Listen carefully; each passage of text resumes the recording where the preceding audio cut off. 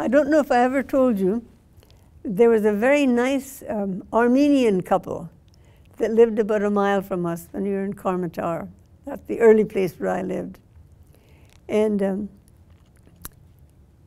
he was the district judge, very nice man. And where we lived, our railroad station was just a stop. There was nothing there, but the one station up, there were good shops and you could get stuff. And his wife used to go up there once a month or so and do shopping and come down. And she used to ride in one of these funny little,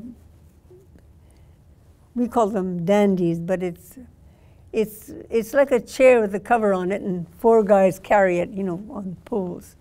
But something happened and it got upset and she fell off of it. And my dad happened to be up there doing something.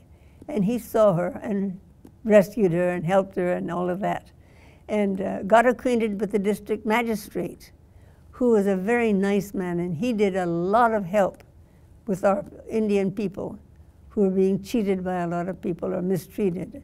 And so the kind of providential that he met the lady, otherwise probably their social standings were so different they probably would never have met, because the judge would probably not have met a missionary particularly. And so whenever he had trouble after that with any of his people that spoke Santali, he would call Dad, because Dad could explain and do the explanation. And when we moved to the next place, our government official found out that Dad was useful. And so anytime there was a problem with that particular tribe, my father did his work. So his missionary work was quite varied.